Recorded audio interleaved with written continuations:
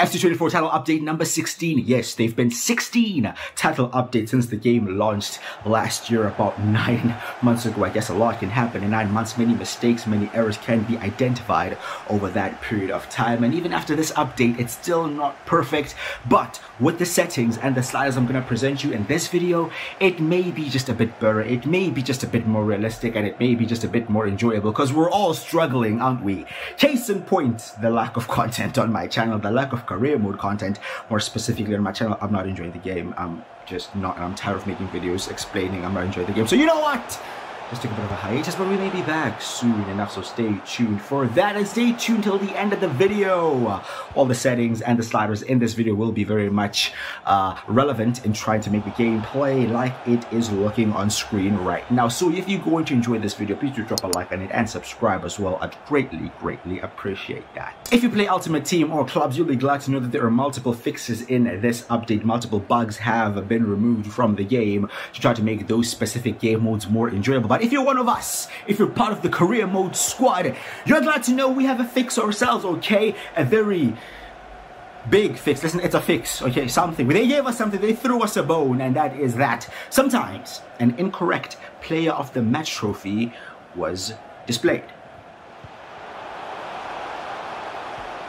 You look at it one of two ways: glass half full, glass half empty. We're leaving with something, or they just don't care. But that's basically it. Apart from that, there've just been some general stability changes and fixes and stuff. So not a big update, again, if you are part of the career mode squad. But in terms of the gameplay, first of all, it's taking a step back. It's taking a step back. And if you're somehow watching this video back of the title update 15 video, you probably think I'm bipolar. You probably think I'm borderline schizophrenic. Yeah, because I was enjoying the game to a degree. I was enjoying the game. It was better. It was an improvement on title update 13 and 14. 15 was better. 16 has taken a few steps back, and changes have had to be made in the upcoming sliders. I don't know about you guys, but do let me know if you guys are thinking the same thing, or am I just a bit crazy here? Now, here are some of the most important settings I apply to my game. First of all, I play on 6-minute halves. I do get questions: how long should I play on? I play on 6. I'd say the upcoming sliders and settings work best for between 5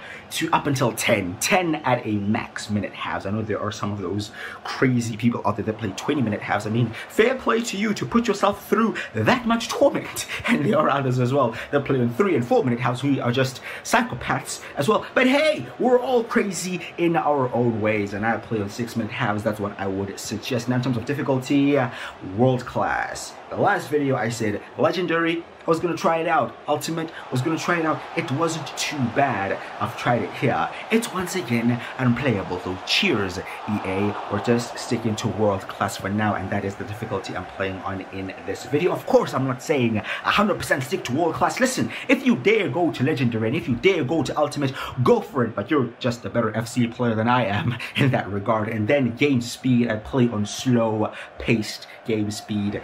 This is never touched, always on slow. Another question I always get in the comments is the camera, and sometimes I show my camera and I still get asked for the camera settings, so we're gonna make a dedicated section here for the camera. Okay, here is us telling you about the camera. Camera is EA Sports game cam, right? And it's customized to 0 height, yeah, 20 zoom, 15 far side focus, and we have 1 ball tracking speed. So those are the relevant margins.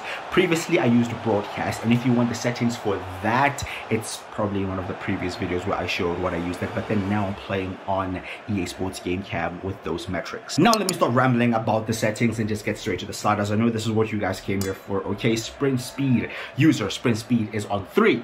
CPU sprint speed is on 2, so 1 advantage to the user. Now we go to acceleration, and for the first time I've actually used above 50 acceleration, because the whole bug of the AI just sprinting past your defenders is back once again. It's back in full force, and this is the only way to counter that, okay? It's by increasing the acceleration 1 higher than the AI. So I have my acceleration on 51 and the CPU acceleration on default 50. If you look lower the CPU's acceleration, it's going to make it easy for you to just sprint past them as well. So don't lower that, keep it on default 50, but give yourself a boost in one there to 51. If you find that a bit too easy or find it a bit too fast, lower your acceleration down to 50 as well. Then we have shot error on 65 for both user and CPU. Then we have pass error on 74 for both user and CPU, shot speed on 46 for both, and then pass speed is on 38 for the user and on 35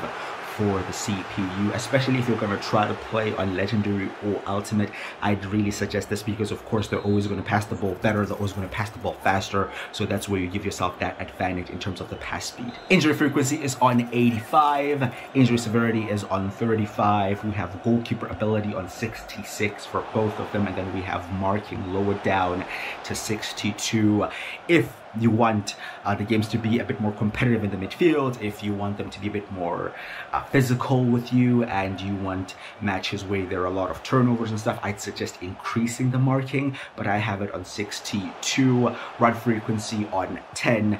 If you want more goals, if you want more runs to be made either by the CPU or by the user, increase the run frequency accordingly, but I have it on 10. And then we have line height on 60 for both, we have line length on 33, line width on 47, and then we have fullback positioning on 30. And finally, we have first touch control error on 90. This really makes a difference when you are playing with low quality players compared to high quality players. Things such as dribbling, you know, players that have lower ball control are going to find it difficult to dribble past like tight spaces, dribble past players. You'll see them overrun the ball potentially, you'll see them run it out of play, you know, they'll find it more difficult to play like a first time pass or first time shot and stuff like that. So you really feel the difference between high quality and low quality players. But those are the sliders, but just as important are the game settings, okay, the assistance levels, so on and so forth. You can just pause the video here just to take a closer look at what exactly I have set up. But one thing I want to point out is manual jockeying. Highly suggest manual jockeying. If you go with assisted jockeying, I think it's going to be a bit too easy. I think you're going to find it a bit too easy to win the ball back. Even the high quality players may not dribble past you as much as they probably should. You'll see in the video there are times where they dribble past me, I dribble past them, you know, it's kind of that thing. Manual jockey really requires you to be in full control of defenders in each and every situation. You feel the pressure when you're up against like a high quality dribbler or a very fast winger, where it's like if you slightly give them that yard of space or you're slightly out of position, they will punish you. So you should be careful of that, and it adds that challenge as well, you know, so that's one I'd really point out. But then others are down to personal preference in terms of like your switching and stuff like that. But also the semi-assisted passing, highly suggest that, because when you use that alongside like the pass error stats, when you use semi-assisted shooting alongside the shot error stats, it really makes things challenging, and you feel that much of a reward when you get that beautiful goal, that beautiful long range goal or whatever. It becomes more rewarding, okay? So I'd highly suggest those, but in the comments, do let me know what you guys think of this update. Are you guys still playing it? What are you guys actually doing to keep the game enjoyable, to just keep playing it? Because yeah, we're all in that period, especially as like career mode players, where you have to be very innovative in how you're going to try to make the game enjoyable for yourself. What's your next career mode save? What do you think of the game? Let me know in the comments. But that's been it for me for now. I'll be back with content. Trust me, I'm working on a few stuff in the background, kind of a bit time consuming, but I hope you guys will enjoy the content I'll be bringing towards you very soon. So make sure you are liking, make sure you are subscribing, the bell notification is ticked not to miss any uploads. But I've been Quick Crusher, and I'll see you guys next time.